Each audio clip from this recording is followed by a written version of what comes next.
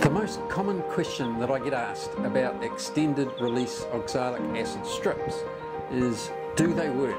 So I figured the best way to answer that question would be to shoot out and test some of my hives that I put strips into this spring. It's the middle of November now here in southern New Zealand. Before I get into doing the test and looking at the result, here's a quick recap of what these strips are all about. These strips are then used to carry oxalic acid, which is wood bleach and which destroys mites. They just straddle. This is part of the reason why they're called staples, is that they look like a staple and they just straddle a brood frame. Now I want to put 4 in, and I want to put them on every second frame. Once I put these strips in, they just stay there.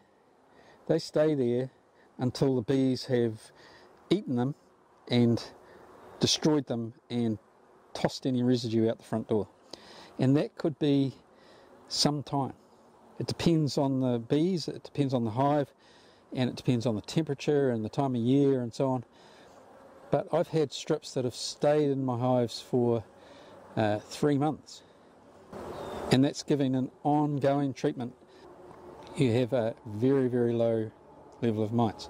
If you want to know more, I'll leave a link to episode 31 at the end of this video, and that explains it far more fully. What I do when I'm testing is I take some random sample tests. I use an alcohol wash, but when I say alcohol, I don't use pure alcohol. I actually use methylated spirits, diluted 50-50 with water. I've done side-by-side tests with that against pure alcohol and against detergent wash, and I get the same results on the same hive on the same day. So I'm confident that this method works just fine.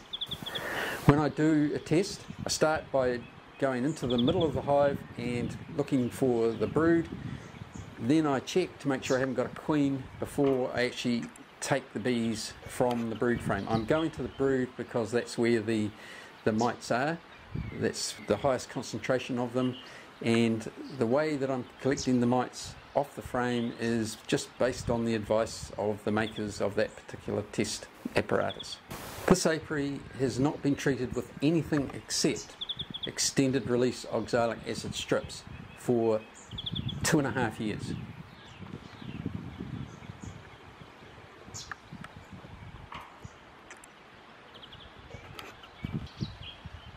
Take the bees, put them into the alcohol and put the lid on. Then I'll put the frame back and put the hive back together again, because it's going to be a wee while before I've finished doing this test. The key I've found from my experience and the advice from other beekeepers is to ensure that you give the test pot lots and lots of agitation. So I'll just quickly smoke these bees down, put the lid back on. There's a few bees on the bottom of the lid, so I'll give it a bit of a shake and put the lid back on, and then I can get to actually doing the agitation to shake the mites off the bees. Now you want to do this bit really, really well. I've put it into fast forward here a little bit because it's nothing more boring than you standing there or sitting wherever you are, watching your computer, watching me shake a pot for 2 minutes solid. But that's what I do. 2 minutes, but it's not actually solid. I give it a good shake and then I put it to one side. Now, I've just gone off and grabbed a honey super. When I do my mite tests, I integrate it into the other tasks that I have in the apiary. I very rarely go to an apiary just to do mite tests. So in this case, I'm putting honey supers onto these hives, and so I'm doing the mite test while I'm in the hive putting the honey super on. So I've now given that container 2 shakes and then put it aside to sit. I'll do my other tasks, in this case, as I said, put the honey super on, and then I'll get back and do even more shaking. I don't want to leave any mites on the bees. The test, I'm only kidding myself if I don't do the shaking properly. I understand that Randy Oliver, who does thousands and thousands of these tests a year, has actually made himself a little machine. In fact, I think he's up to about version 6 of it that agitates the container automatically.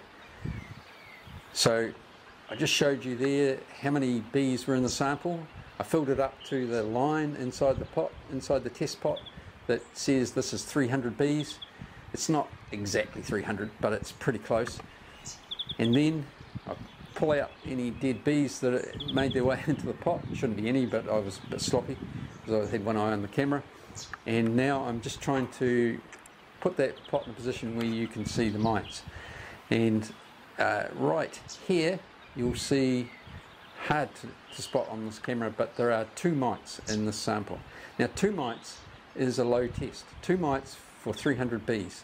That's 0.66% or 0.66 of a mite per 100 bees. Now something I do that I'm not sure if other beekeepers do this or not, I don't throw that alcohol away after one test. I carry a very fine sieve with me that the mites won't pass through, and I pour the alcohol back down into the lid, make sure there are no mites in the bottom of the pot, because if I leave any mites in there, then they'll get counted in the next test, and then pour the alcohol back in. And I'll keep reusing that alcohol until it gets too murky to be able to see clearly whether or not there are mites in there. I might get 5 or 6 or 7 tests. Plus you lose a little bit of alcohol every time you do a test. When you throw the bees out, some alcohol goes with it. So I keep topping it back up again, and that does mean that I can get quite a lot of tests before I have to throw the whole lot out and start again. Alright, so let's talk about that result. What I didn't video was the second test that I did in that apiary. There are about 20 hives in that apiary, so I've tested 2. The second test actually came out with only 1 mite. 1 mite per 300 bees, so 0.33. Those levels of mites are acceptable to me. I've treated, and in fact my treatments, because they're extended release strips, are still in the hives, but I'm satisfied that that's a level that I'm comfortable with. So to get right back to the question that was posed at the start of this video, does extended release oxalic acid treatment work? And the answer is yes, it works for me. Thanks for watching.